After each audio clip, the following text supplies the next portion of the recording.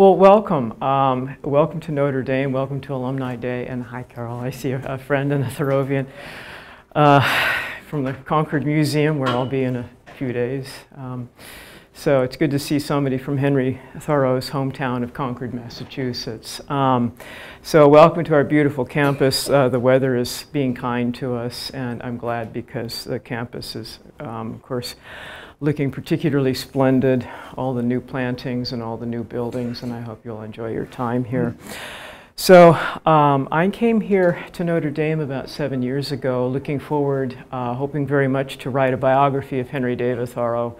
I had been working on Thoreau, thinking about him, reading him, really back since high school. And I did my first book on Thoreau and science, and then went on and did some other writers, some other topics, and I was in that slump after a book when I wasn't sure what I was going to do next, when I was thinking about things that needed to be done in American literature, and it occurred to me that nobody had written a biography of Thoreau, a full comprehensive biography, since Walter Harding's back in 1965. There had been some treatments and a wonderful intellectual biography by Bob Richardson, but in terms of just the whole general picture, and I thought, oh, I don't want to do a biography. And at the moment I was sort of freezing up thinking about that, I heard a voice saying to me, but you're going to do that biography. It was very spooky. That was a bit unnerving, and I took a long walk, which was a very Thoreauvian thing to do, and when I got back I had settled it all. I would be doing that as my next book. So that was going on to about 10 years ago, and the book came out, officially published on July 12th, 2017, and it's here it is, nice thick thing. It's coming out in paperback soon. Meanwhile, it got a lot of good press and was one of many things that came out in honor of Thoreau's 200th birthday last year. That was the big date that I had in view as I was imagining what this biography could do and to be, and one of the most important things to me was that it be for all readers, anybody who is interested in Thoreau, not just a technical study. And the other demand, and this is the sort of thing that Thoreau places on you, is that it be a literary work in itself, not just a book about literature, but that would at least aspire to be itself a beautifully told story. So I spent a fair amount of time at the end of the writing process trying to really go back and looking at every sentence, every paragraph, and thinking about if I didn't know anything about Thoreau, would I be captured?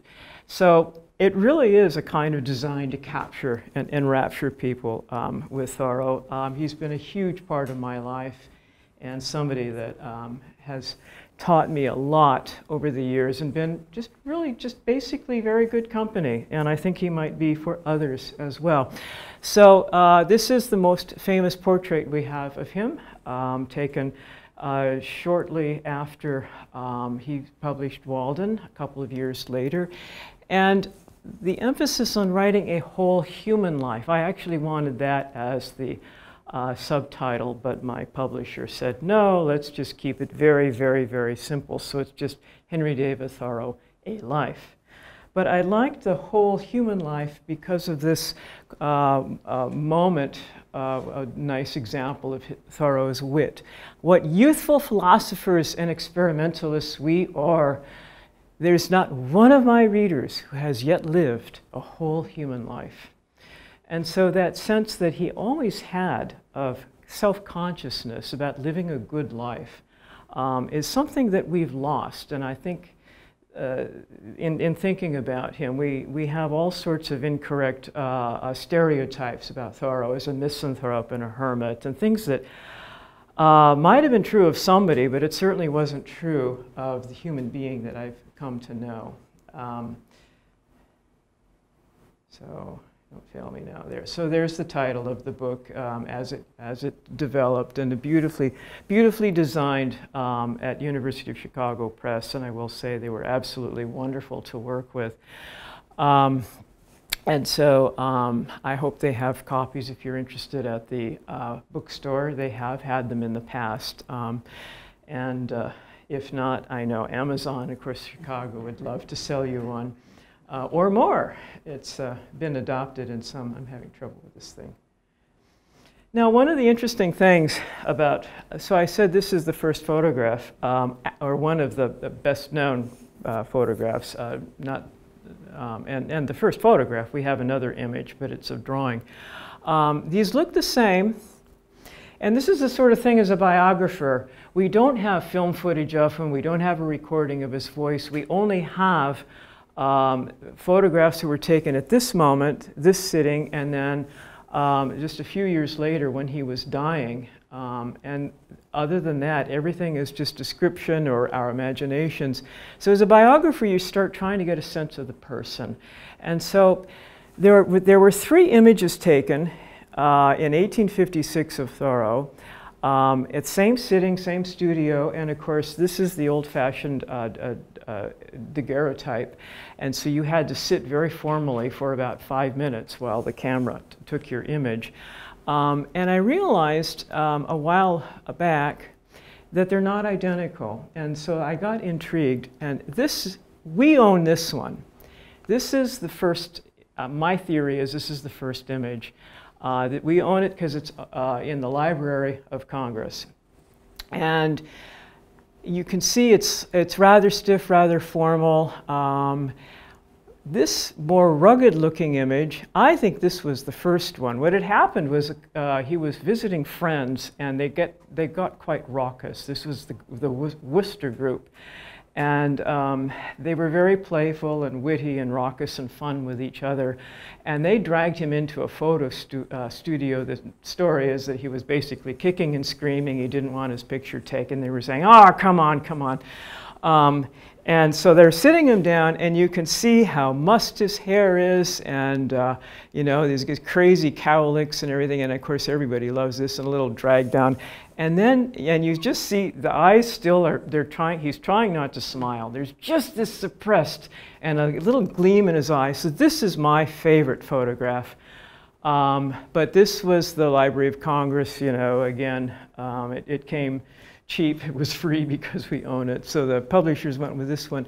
But I noticed somebody went in and smoothed down his hair and basically told him, "Henry, sit still, don't smile."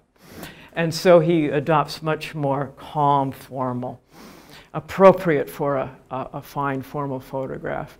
So you start getting, even if we don't, the little bits that we have, you try to use your imagination and set the situation up in your mind's eye. And I've always been thinking, curious, like, who was it who went in and you know, tried to pat down his hair and smooth out that crazy cowlick? So a few things about Thoreau, because I'm not assuming that you know anything about him. By the way, I say Thoreau because that is the way the family pronounced the name, and that's still pronounced that name in Concord, his hometown. But if you've been calling him Thoreau all your life, that's fine. It's a French name, and the French will tell you with some pointedness that we're both wrong. It should be pronounced in the French way, which would be something more like Thoreau. Okay, anyway, so it's the same person. So a few things about him. Yes, he was born in Concord, Massachusetts. Oh, wrong button, sorry about that. That's one of the dangers of this thing. Ralph Waldo Emerson famously became his friend and mentor after Emerson moved to his hometown. Yes, this is the guy who lived at Walden Pond for 2 years, 1845 to 47. While he was at the pond, he walked in and famously got himself jailed for non-payment of poll taxes, which he had refused to pay for a number of years in protest of government policies, which he regarded as violent and coercive. And so he was jailed just for one night, and that one night in jail resulted in a lecture, and then finally in the essay that has become famous around the world, A Civil Disobedience, that he published back in 1849, a few years later. Later that year, he began his very close, careful studies in natural science. And this wasn't the old-fashioned stuff. This was cutting edge. He was modeling his work on Alexander von Humboldt, a German scientist who was really in some important ways the founder of modern science, and on Charles Darwin. He became a pioneer in this work in the science of ecology, which was a field that actually didn't exist yet, so this is pretty innovative work for him. He published Walden in 1854, and even as Walden was coming off the presses, he stood up and delivered Slavery in Massachusetts, what they called Words That Burn, a protest statement against the slavery, the formal recognition of slavery and the enforcement of it through the Fugitive Slave Act, which required every citizen to identify anyone that they thought might be a slave and render them to the government for capture and return to their masters in the South. And this was just extremely controversial flashpoint. And Thoreau, even as Walden was being printed, was in framing and standing up delivering this incendiary speech where he doubted that his work in Walden anymore had value in such a political climate in a country where this could be possible. So I like to imagine, again, those two together in tension, part of what he was truly about. All his life, he kept this magnificent journal. We have over 2 million words. Some of it he destroyed, so we don't even have it all.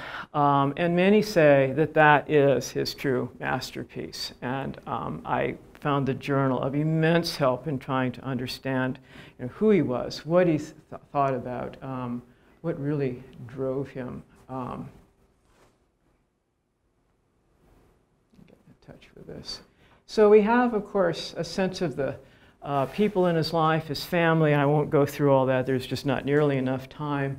But this is the only image we have of his mother, a very passionate, outspoken woman, and obviously intensely bright, and his father, a soft-spoken, gentle man who was a craftsman. The family made their money through making pencils and various other sort of artisan goods like marbled papers and sandpaper. We don't have, the missing is Henry's older brother John. We don't have an image of him. John died in Henry's arms when Henry was, I'm getting this right, 24. They were very, very close, and this was absolutely a trauma that set Henry Thoreau on his path, really, outward into nature to try to, in a sense, as he said, live for the two of them who'd grown up together in the outdoors. His elder sister, Helen, died also tragically young. She was an anti-slavery activist, and Henry called her his moral lodestar, always admired her and looked up to her. His younger sister, Sophia, they were buddies. Friends said that Sophia was Henry in a skirt. We know so little about her. I think it's really tragic because it's clear that she was an absolutely remarkable woman. And much of, I mean, really that we have Thoreau today in his papers, his manuscripts, knowledge about him, is because she was so fiercely protective of her brother and his reputation, and made sure to carry his papers forward and make sure that he got the attention that she felt her dear brother so richly deserved. And of course, Emerson stands at the head of the people we know, and he's surrounded by friends. I could have filled this slide with a whole lot more. Some of these folks you have heard of. Nathaniel Hawthorne and Thoreau got along famously. Bronson Alcott was one of his very closest friends, and Louisa May Alcott grew up playing and having adventures as a little girl with a circle of children around Henry Thoreau. Emerson, of course, the kind of public intellectual for the nation. He and Emerson, friends, but often rivals, because they both were very competitive. Emerson's wife, Lydian, they were was very close. She and Henry were very close. And here's little Eddie, on her lap. Eddie grew up to write one of, really in a way, the first biography of Thoreau, a very moving portrait of a man that he adored growing up. Henry Thoreau is remembered by a young friend. And then Frederick Douglass, who stayed with the Thoreaus early in his abolitionist career, became a correspondent of Helen Thoreau's.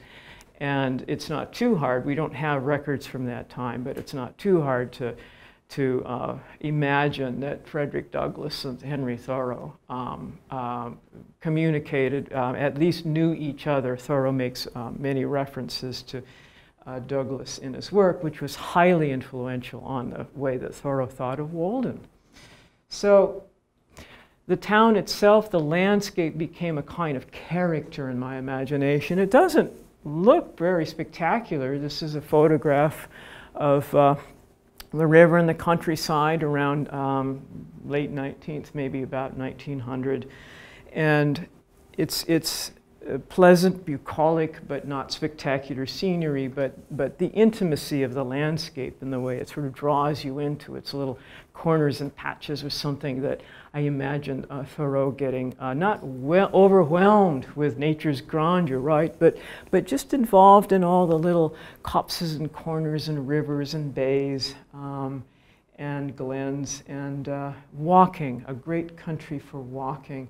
The town itself, if you go there, this was taken last year, is of course a bustling tourist town with a real vibrancy. And here's the mill dam, and full of cars and tourists. And Carol's smiling because it probably looks, I can just hear it right now. It's like a weird contradiction, this wonderful town that's the center of American intellectual culture and the birthplace of the American Revolution, right? And it's full of commerce and noise and motorcycles screaming past. One thing it's made it a nice place to visit, and I do every chance I get, is that so much of the town retains these core buildings. Many of them are exactly the same as those that Henry knew. So here's the same space just after Henry's death.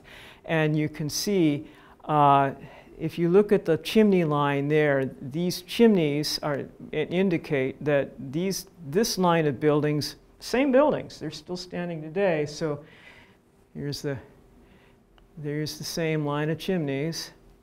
And these are the same buildings, right? And so you can really walk through the town and get a sense of this is the place that Henry knew. And you can get a sense of the past there and many layers of the past, which I particularly love. So as you're doing that, Walden gives us, on the title page, the image of the famous house at Walden Pond, which is long gone. There's a replica in the parking lot by Walden Pond next to the famous statue of Thoreau. And Sophia was an artist among her other talents. And so this is the only image we really have of the cabin, what it looked like. Henry always called it a house, so we'll call it a house. And so this, of course, is based on that image. And a little controversy over whether it really looked like that, but you get the idea. The way it's set. One of the ideas we have about Walden is that it was somewhere out in the wilderness. And it really reorients, changes your sense of what it was, what it meant, and what he was doing out there if you realize how very close to town it was. So here's the center of Concord. At this time, the Thoreaus are living in this, what they called the Texas house right there. And so my line wandered a little bit on the stupid computer, but this would have been the walk, the way Henry took a shortcut into his house site here on Walden Pond, and it's just a little over a mile, right and still in the township. This was everybody's backyard, the pond. Kids went swimming there. Everybody, they went fishing there. Families went picnicking there, and so it was a bit like setting up a tent in your backyard. So there was a main road out of town here, and the railroad cut through here, and his cabin was visible from both. And there was a little pathway that cut down into the favorite fishing cove right here. So he was not exactly hidden away, shall we say. If anything, he was more conspicuous right there, with everybody saying, "Hey, what are you doing there, building a house in way out of town?"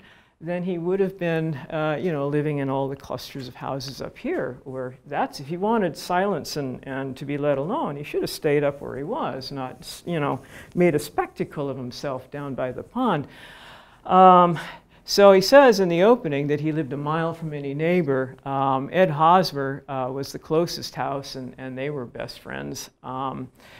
And so he could walk up to Emerson's.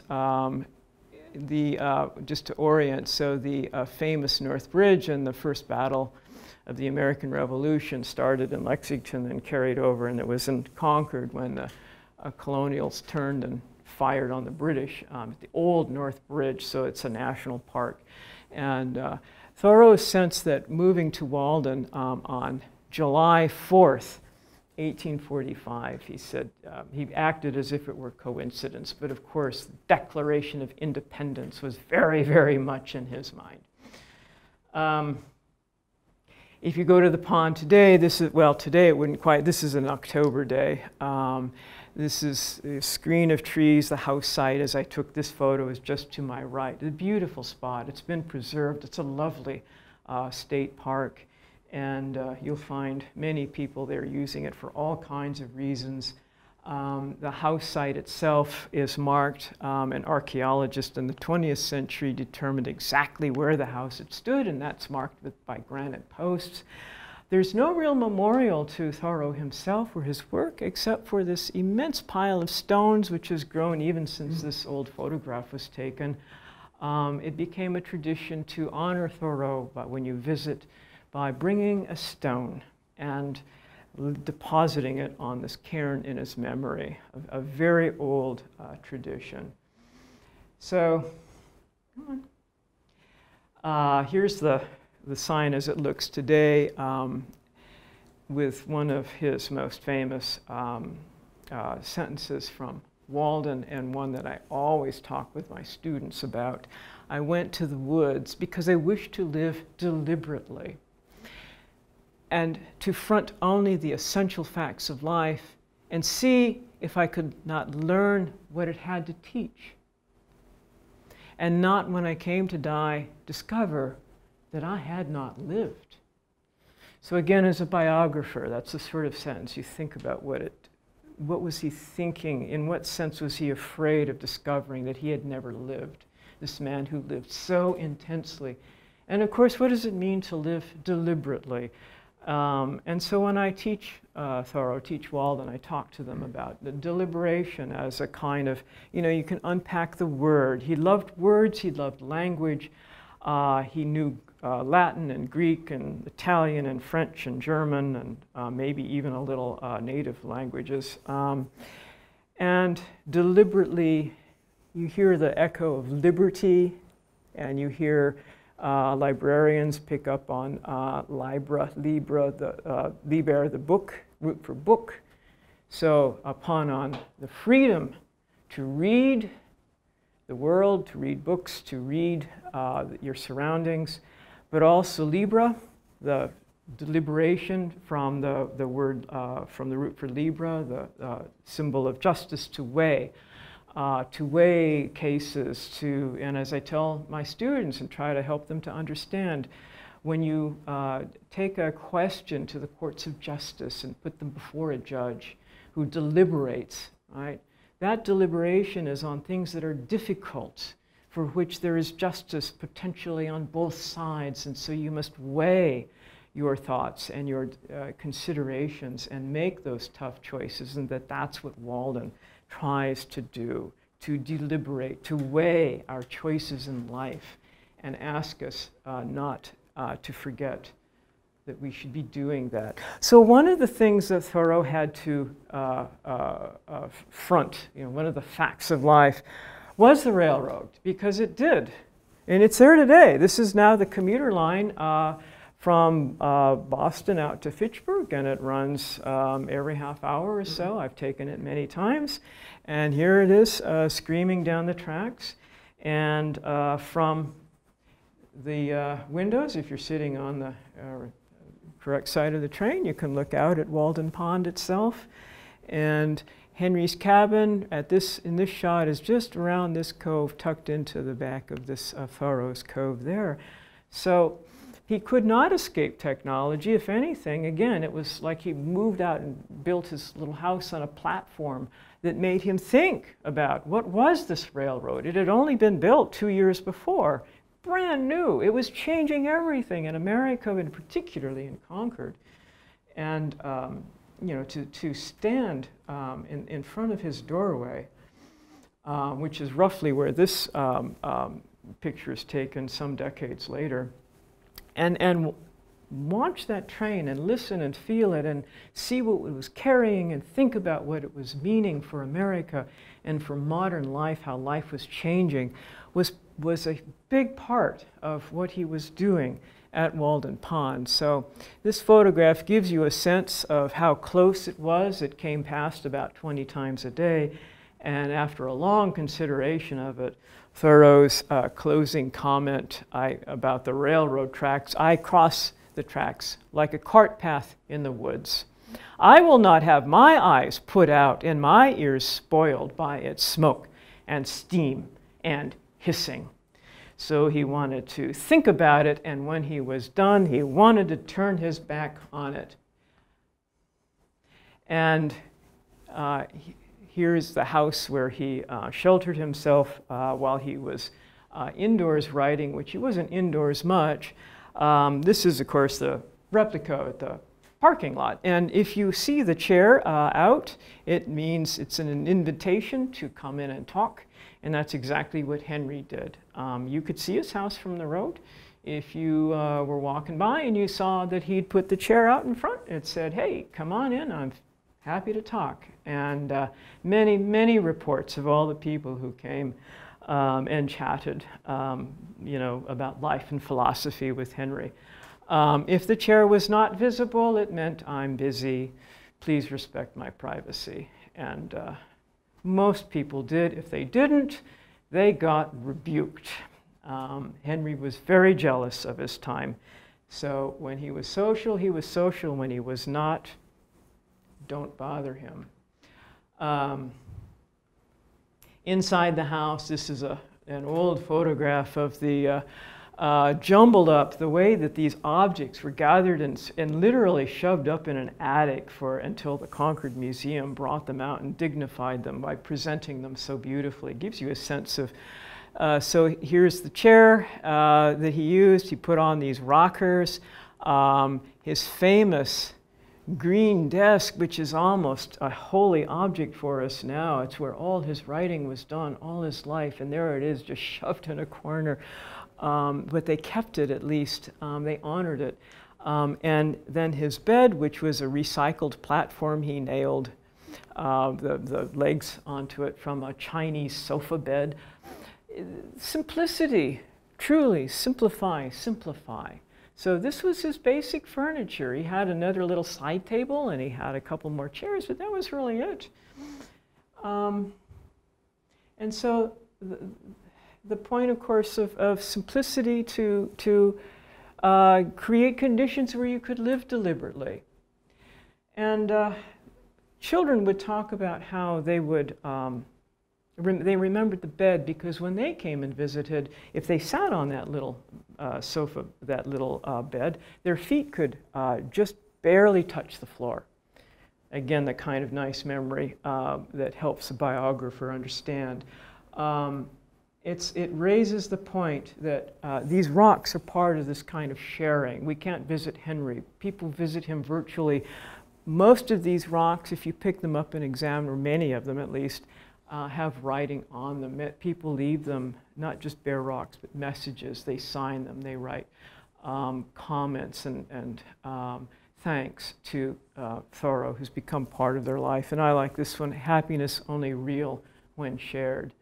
from Chris McCandless, the young man who in a Thoreauvian vein went to Alaska and was memorialized in John Krakauer's book, Into the Wild.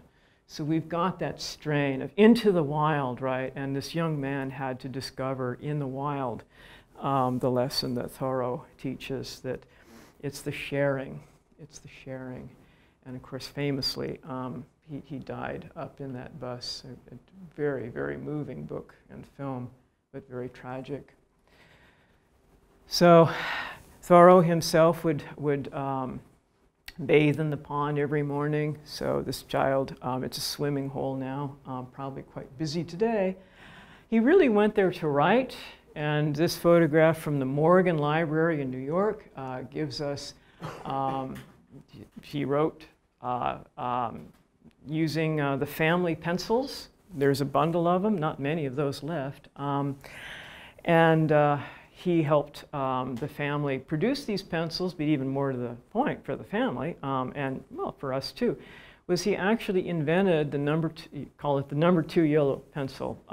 Pencils were very greasy and brittle in his youth, and he wanted literally to make a better pencil. So he knew that they made good ones in France, but he couldn't, nobody knew how. It was trade secret. So he got his chemistry textbooks together and just went to work on it as an engineering problem, and figured out how you could mix graphite and clay and bake them as a ceramic and extrude it as a rod and so forth, and encase the rod in wood. He developed the machinery to do all these operations, and as a result, for a while, these Thoreau pencils were some of the best made in America. You could make them hard, you could make them soft, you could make them flat for carpenter's pencils. They made blue pencils. Anyway, so that was part of his, almost an extension of his body. And then the marbled papers, something else made, beautiful marbled papers, something else that his father made in the family factory. And factory is too big a word. It's just, you've got to think about a little tiny shop. They're making all this stuff by hand. They just had, a handful of employees. And these notebooks, his journals, that's where he did his thinking, and this is where all of his writing originates. So when he's protecting his time, not putting the chair out, come on. He's writing. And here is a photograph of the page. He opened a brand new notebook on his first full day at the pond. And this is the first entry. When he's writing at his desk, he writes with a quill pen. So it's only out in the woods that he writes with pencil. Walden, Saturday, July 5th, 45. Yesterday, I came here to live. So he came to Walden to write, but not Walden. He came to write a book about his brother, the dear brother who he loved so much, who had died so tragically. And he wanted to memorialize their years together and what they had loved and shared. So that's the book he went to write. And then while he was there, he started taking notes on what he was seeing, experiencing, thinking. And pretty soon, you could just feel it starts to turn into his second book, right? So it does become his second book. And this is where it starts. He also, as a mathematician, he enjoyed surveying. He loved the instruments. He loved the mathematical principles. And believe it or not, just for fun, his first winter, he did this survey of Walden Pond.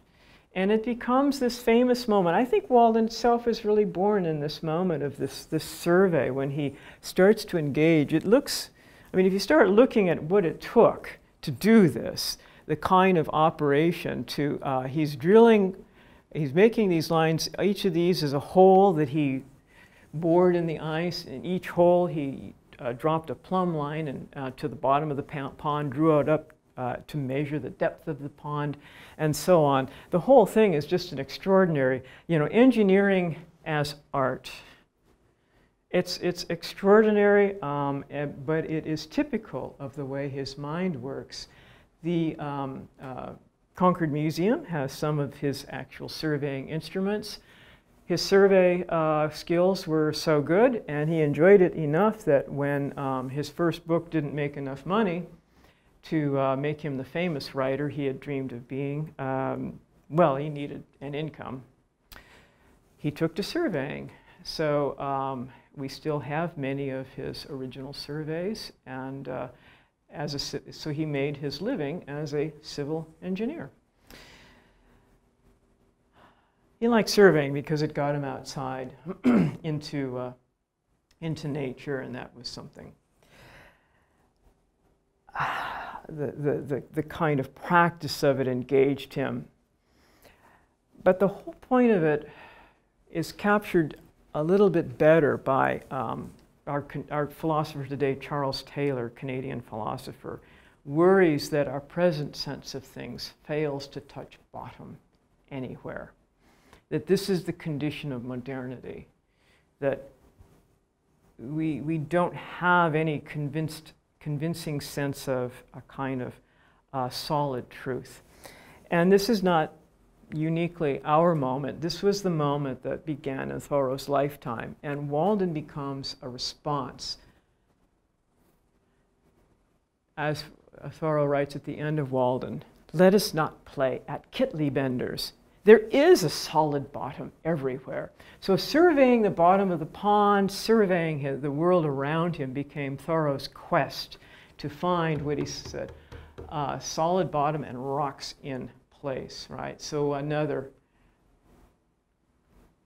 "Let us settle ourselves," this is from Walden too, "work and wedge our feet downward through the mud and slush of opinion and prejudice and tradition and delusion and appearance," and sometimes I add fake news, right?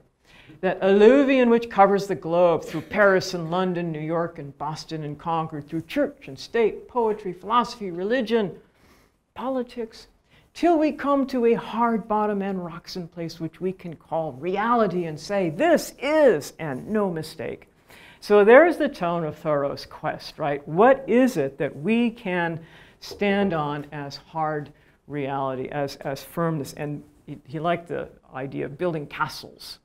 Sure, build castles in the air, that's where they should be, but now put your foundations under them. So Walden was about, you dream your castles, but then you have to found them on something solid. So here's the survey, which he retained and had a professional engraver put it together all beautifully, and it became the one illustration of the pond itself in Walden, which again is crazy. I love to ask my students, think about it. If you were writing a book about your two idyllic, wonderful years living at a pond where you're doing thinking and writing, wouldn't you have a picture of the pond? Of course you would. This is his picture of the pond, an engineer's survey. So as somebody whose own background was originally in the sciences, I love this. This fascinates me. It's a different way of thinking. It's a thinking that is blending notions that we normally keep very, very widely separated. So part of that thinking is to get you involved. He says that he's looking for the deepest part of the pond, and he says that it occurs right where the greatest length meets the greatest width. But if you look, you'll see you have to add that line because it's not actually on his survey. And one of my students one time, I love teaching when the students come up to you and point out things that, as soon as she said that, I thought, of course. And she said, "I think I understand why. I think he did that because he's forcing you to look at the survey and draw that line yourself in your imagination, maybe even on the page. And if you draw that line, then you find he's right. There's the center of the pond, 102 feet. And so having drawn us in, made us participants in this act of surveying this physical space, he then, in Walden, draws the moral. it is the heart in man, it's the sun in the system, always speaking in terms of these deep metaphors. Draw lines through the length and breadth of the aggregate of a man's particular daily experiences and volumes of life into his coves and inlets, and where they intersect will be the height or depth of his character. So you could say the pond itself becomes an analysis of the human character, right? Or humanity itself, the question not only of what is nature, but what is humanity, and to him, to answer both those questions, they ultimately become the same question. Walden itself, that survey, I was fascinated. I got to reading about cosmograms and the symmetry between the way Thoreau designed that survey and the kind of thought and care he put into it, and the classic cosmogram. This one comes from the Bokongo culture, which is where some of the slaves whose cellar holes and remains of their houses around Walden Pond, Thoreau excavated and may have actually seen some of these. So the notion of the cosmogram dividing the earth and our life into four quarters, the upper and the under, and the kind of sunrise, sunset patterning, the cycles of life. Obviously, I could go on for a while, but that intrigues me. So you can actually follow Thoreau's cosmogram on the path around Walden Pond. Now it's been so well used, they've had to put these ugly fences up to keep people on the path because they were eroding the banks. But this is at about 11 o'clock on that, if you imagine the cosmogram as a clock. And so you can actually take this circuit yourself and sort of think about this cosmology as a way of living a life, a kind of deeper philosophy. So Walden, there's the title page again. When he published it, he put as his motto, "I do not propose to write an ode to dejection, but to brag as lustily as Chanticleer in the morning, standing on his roost, if only to wake my neighbors up." Right? Be noisy about this, you know, stand up there and brag. This was the brag part of his personality. He was actually quite shy, very quiet and withdrawn, but he found a way of presenting himself in writing as this kind of almost Walt Whitman type, bold, daring, loud, and some people find that a bit off-putting. I find it intriguing that he's willing to provoke us in these ways. The book ends with, and I looked at the manuscript ending, again held, this is held at the Huntington Library in California. When you're a researcher, you get to go to all sorts of amazing places. And I was so startled to see this because it's not like this in the normal printed version. The famous last words, well, I better go to the next slide so you can read them too. So, picks up here, "The light which puts out our eyes is darkness to us. Only that day dawns to which we are awake. There is more day to dawn. The sun is but a morning star," right? And there's the biographer's thrill again, to look at the manuscript of this and to see that originally he had a little small s sun, a little small m, a little small s, and that he wasn't satisfied with that, even though that's the way they're printed. If you buy a copy of Walden, read it, you'll see. He looked at that and he said, more emphasis, the sun is but a morning star, double underlined.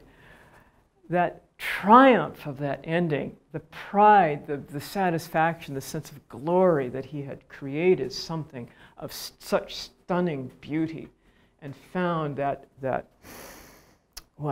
he found his way into the soul of the universe in such a fundamental way, and somehow had found the language to put it onto paper. That must have been a moment of triumph for him. If you go to Concord and visit him, you'll want to find his beautiful quiet gravestone. It's one there with the rest of the family.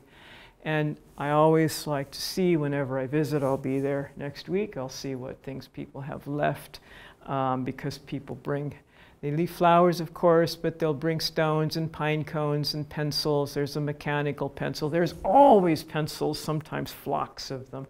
But it's very moving to me that people have connected with him through time and continue to connect with him today.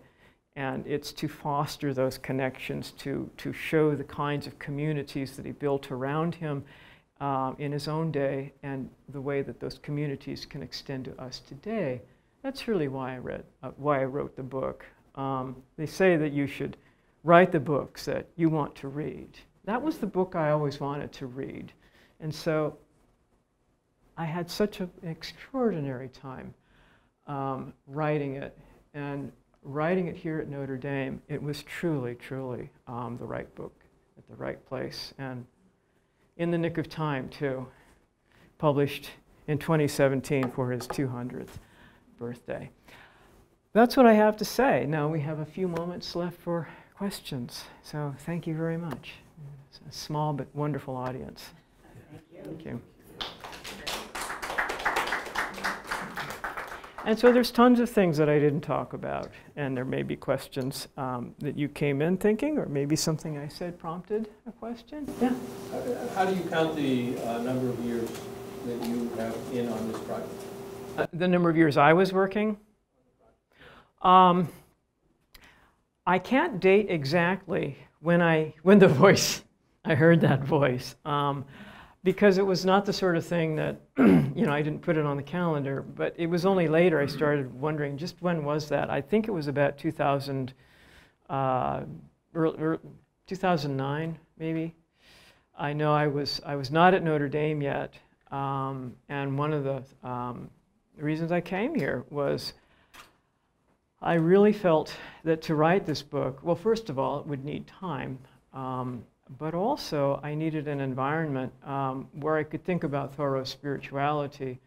When I saw the advertisement for the position I now hold, and I saw the way that it was worded, I thought I should look into this, because Notre Dame would have people I could speak with and resources that I could draw on to understand this combination of science. They have a History and Philosophy of Science department or program here that I'm now affiliated with, as well as the wonderfully deep and well-known Department of English, and of course religious studies and theology here. And I thought that is just the perfect combination. So to write this book will take time, but also that sense that you need, I'm not a scientist, I'm not a theologian, I'm a historian of some extent. And pretty good with certain kinds of literature, but I knew that I would need a community of people around me to help me think about the book too. So it would have been somewhere around 2009, and it was shortly after that I saw the job ad for Notre Dame and thought, that's the place that could really nourish this book. And they've done that. So. How did you get that interaction with theologians and history of science people? Oh, well, the first thing, right from when I came to campus and it started interviewing for the position here, one of the people I met was Catherine Brading, who was the program chair of the History and Philosophy of Science program. And I started talking with her about the philosophy and history of science, and she made it very clear that with my background and interests that I would not just be somebody who would be on the fringe, that they would see me as part of that program, which was incredibly exciting, because some programs like this are built such that they're very discipline specific. So you have to be a PhD in history or in philosophy with training, perhaps a degree in these sciences. And I come to it through literary studies, which, and to some extent, sociology of science, which is, you know, part of the mix, but not discipline specific. So, you know, knowing my publications and knowing my interests, Catherine made it clear that that would be perfect for them. And meeting theologians, I mean, it's just part of, they're in the same building, you know, we're in meetings together, we meet at lectures. So Notre Dame allows these kinds of fruitful collaborations. Does that get to your question there? Yeah, thank you. Yeah. Yeah, I thought this was absolutely fascinating. Cannot wait to read the book. But one thing in particular that I really liked was that ending quote. I read the book Walden back when I was in PLS, Program of Liberal Studies here, which was fascinating, and we read it more on the philosophy aspect, but yeah. It's kind of cool because that ending quote seems to be more of his expansion of consciousness in a way, but knowing the more biographical details like you were talking about, it's almost like his, in a way, a send-off to his brother, in that he's found that there's something beyond, that there's something more, that maybe his come to some terms with the passing of his brother, and that's sort of his turn at the end. Yeah, I think you've captured very well that sense of that, that there's something more, that his philosophy of life sort of originates. He was a very good classical scholar and had ambitions to be a writer. He was studying with Emerson. But when his brother died, there was this long period of silence in his journals, and then when he does start to write, he speaks in terms very much that you just used, that there must be something more. And he speaks of, at first he can't go out into nature at all. It just feels wooden and dead. And then he starts to write of, but nature is speaking to me. I'm broadly paraphrasing here. And what he hears is through the sounds of nature, through the bird songs. His brother was a birder and loved birds especially. Thoreau started to write how walking out into nature gave him connection to his brother, because his brother was, in a sense, speaking to him through all these experiences of nature. And then he wrote a poem that is absolutely a very moving poem, Where Dost Thou Dwell, My Brother? And he writes of his brother going on before. And he says, you were always going on before, I was always the one following.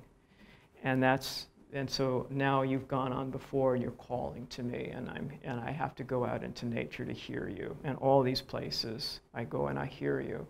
So that sense of connection, that when Thoreau talks about connecting heaven and earth, that sense that somehow heaven is here, that somehow even his brother is here, or the human connection, which becomes a spiritual connection, is here, heaven under our feet as well as over our heads, right?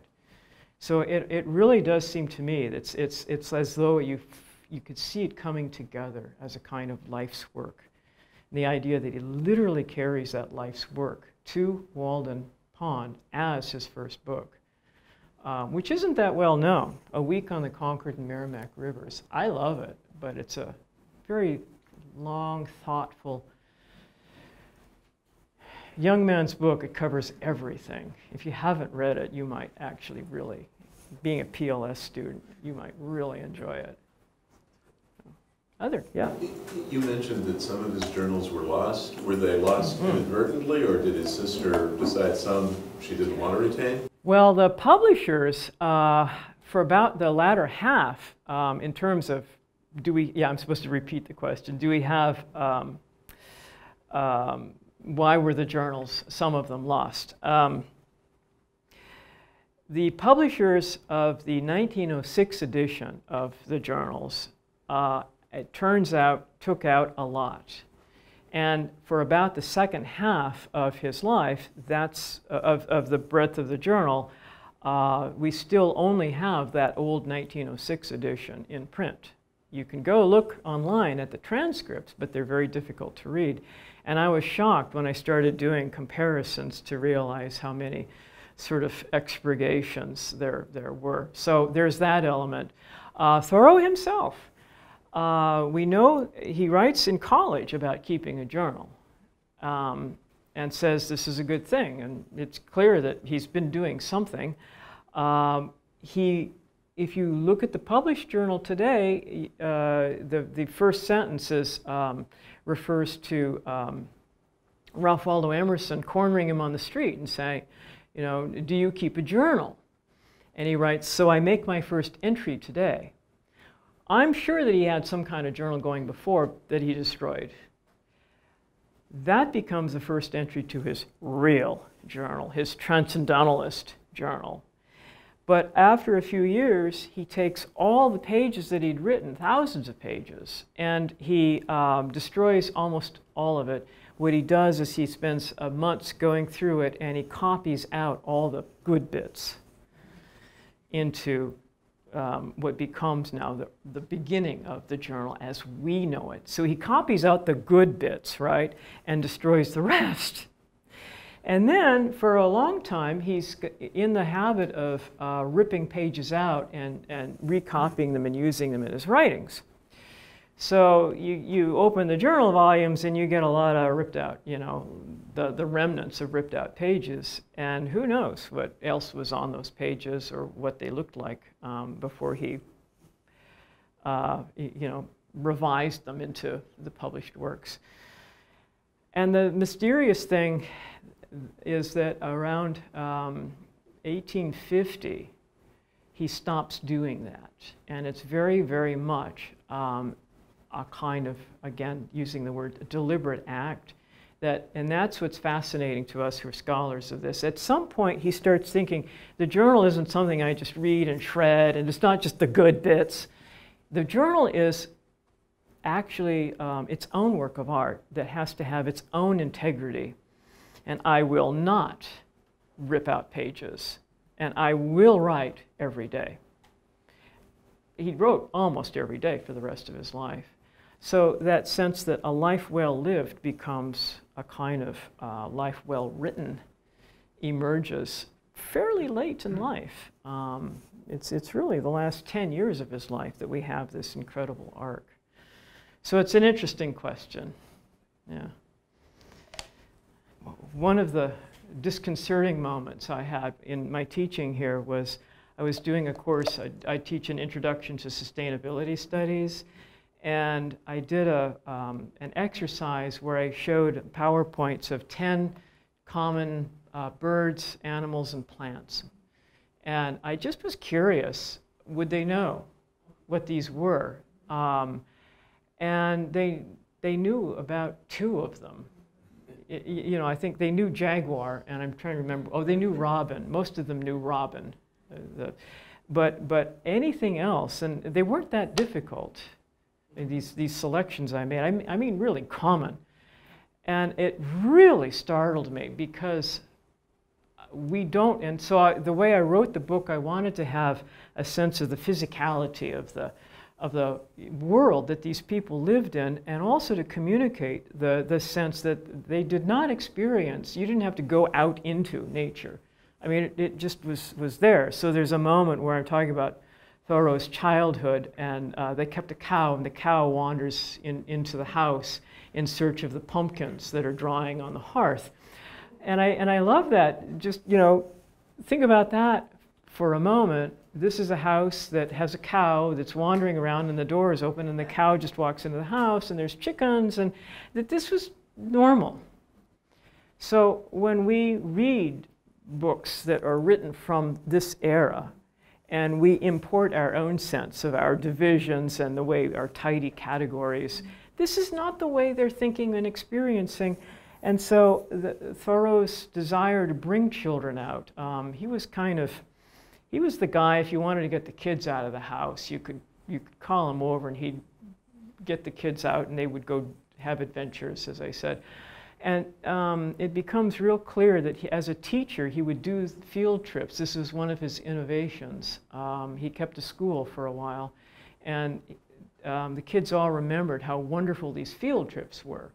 that this was not just a casual thing, but actually he's thinking, as you were saying, that to build these connections requires getting young people to build them in their youth and make it part of play, make it part of their life.